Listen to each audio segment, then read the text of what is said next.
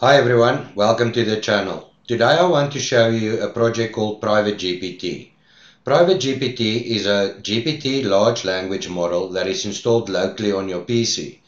It allows you to ingest your own documents. You can then ask questions and interrogate these documents.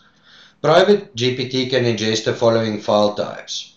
This includes docs we use daily like emails, Word documents, CSVs and PDFs. It's totally offline. You can use different large language models on it. It works solely on a CPU, so you don't need an expensive graphics card, and it requires no API keys. In this example, I've ingested the children's book Pinocchio, and I'm asking the system, does Pinocchio's nose grow longer when he tells lies? And you can see here it clearly answers the question. Yes, it does, and it will further substantiate that with references out of the text. In the next example, I've stepped it up a bit from a children's book. I've ingested the King 4 report on corporate governance, and I'm asking the system, corporate governance is defined as. Let's submit that and see what it returns. And here you can see it answers the definition of corporate governance, and it points me to corporate governance is defined as the governing body trying to achieve an ethical culture, good performance, effective controls, and legitimacy. If you want to start chatting to your own documents, I'll quickly show you how to get Private GPT working on your own Windows PC. First, let's download all the required software to build Private GPT. We'll need Git. Let's get over to the Git for Windows website and download the Windows installer. Next, go to Python, download the latest version. Then we'll need Anaconda to run this in a private environment. Head over to the Anaconda website and download the installer. And then lastly, let's download the Visual Studio Community Edition. You can install Git, accept all the defaults, then install Python, and when the installer launches, make sure to select this checkbox to add Python to your path. Then install Anaconda and you can accept all the defaults. Lastly, install Visual Studio Community Edition, and when the installer launches, make sure that you select these two checkboxes. The one is for the Universal Windows Platform development, and the other one is for the desktop development on C++. And now that we installed all the required software, it might not be a bad idea to cycle power and reboot Windows so everything starts fresh and clean. Now let's clone and configure Private GPT. First thing you want to do is open up an Anaconda prompt in admin mode. Now navigate somewhere on your drive and create a project folder where we can clone Private GPT into. In my case, I'm creating a folder called pgpt. Enter the folder that you just created. Execute python -- version and confirm the version of Python that you're running on your PC. We'll use Conda to create a separate environment where we can run Private GPT in.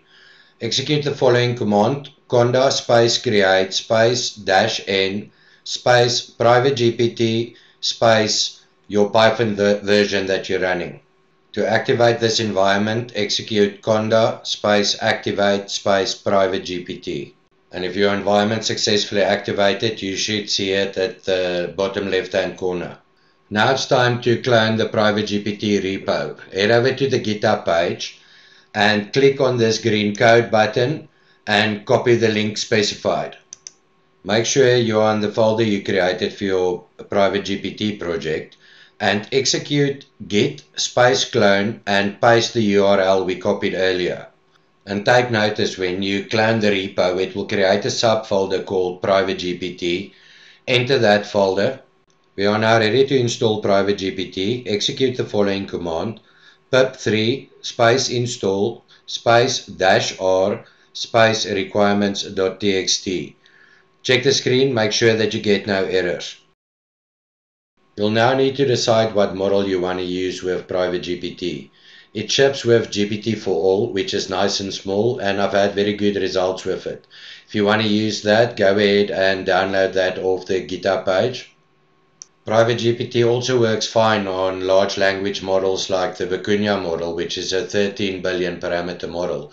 If you want to use that model, go ahead and download it from the Hugging Face website.